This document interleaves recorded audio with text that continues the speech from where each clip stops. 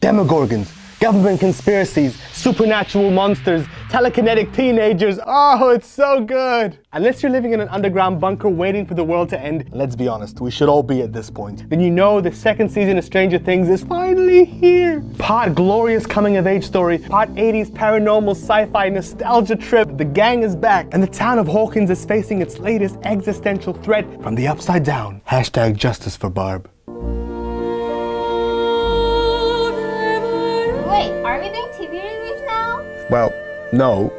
As much as I could spend hours talking up this pitch perfect show. Yeah. You've been doing that all week.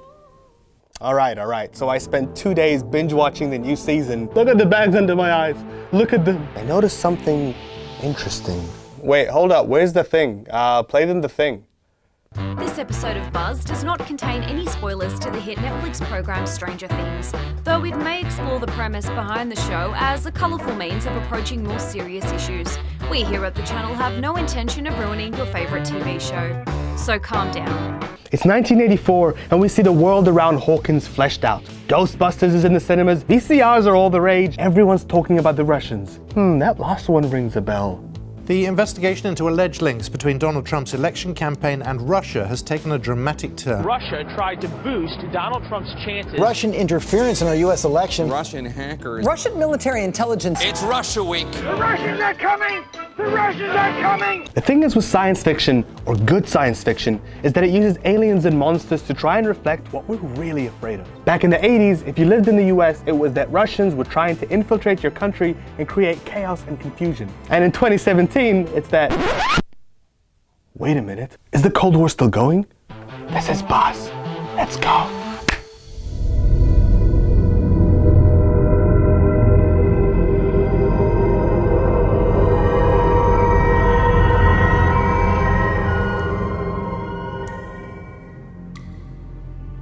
Hello?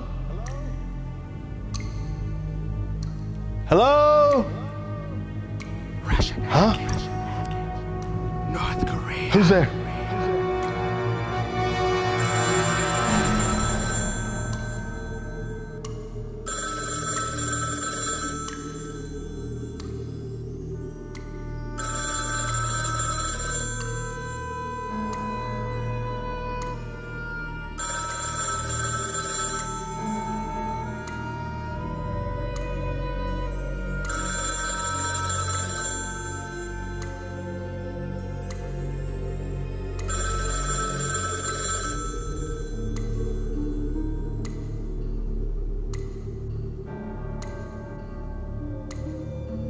You are fake news. No! Listen, I'm squarely a 90s kid, but I have a lot of time for 80s nostalgia. The bold colors, the booming synthesizers, the double denim, the shameless power glam.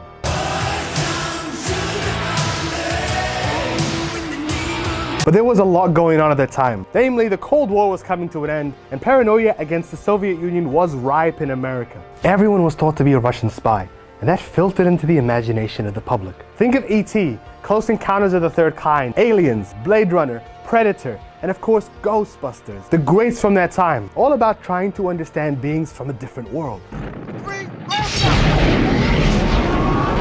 It all started back in the 50s, when Cold War panic and the threat of nuclear fallout was at its peak.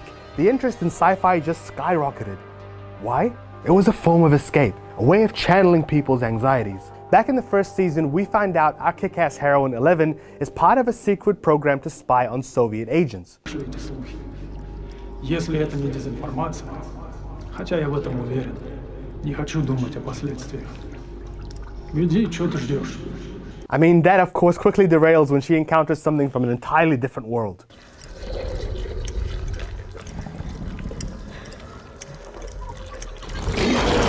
Ooh, it's creepy.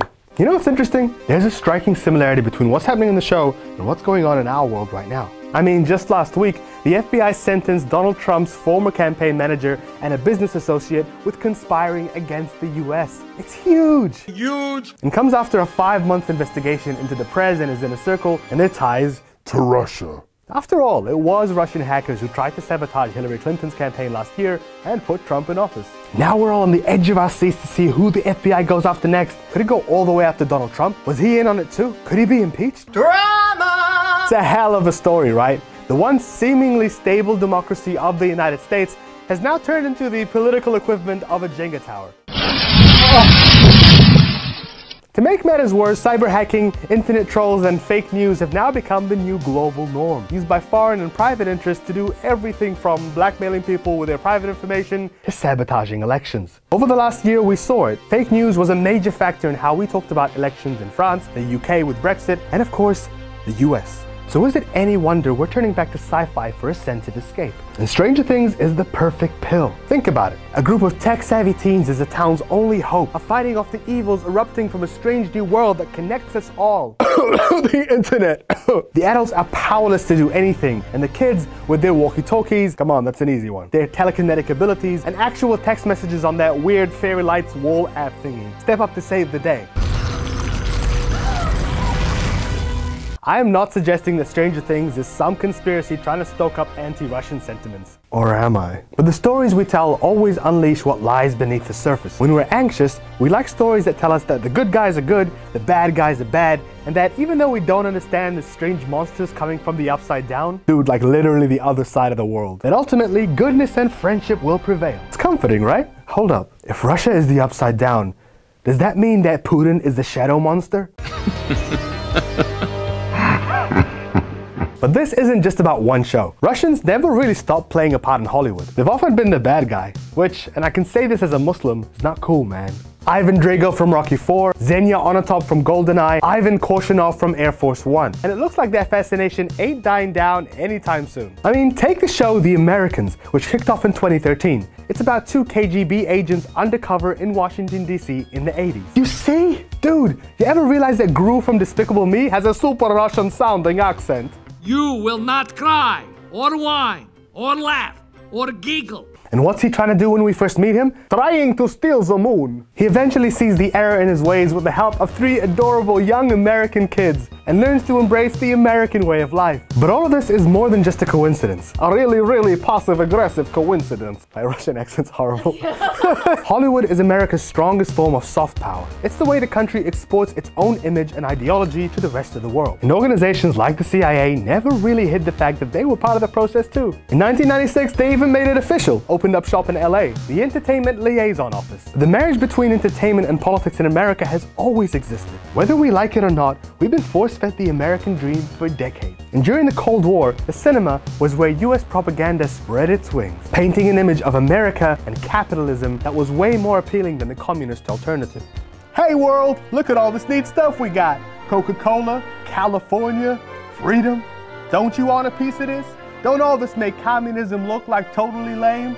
Come on everybody, all aboard the capitalism train. Destination, the United States of America.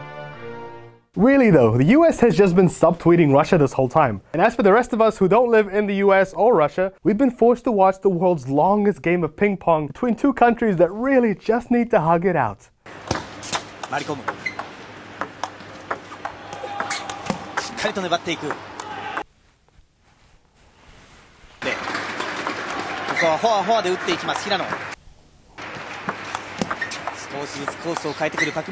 Seriously guys, get a room. But with Hollywood, it doesn't always have to be propaganda. Not every screenwriter in LA is on some government payroll or part of some conspiracy to brainwash the masses.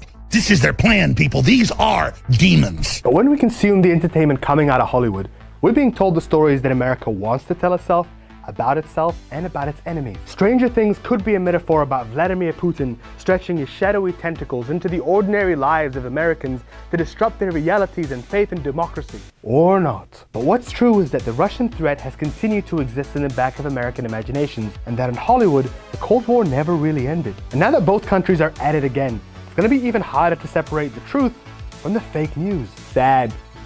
It's very sad. But let's not get sucked into the paranoia. Don't be a mouth breather. Mouth breather? All things considered, Cold War or not, there's one thing that's absolutely true. I can't wait for season 3.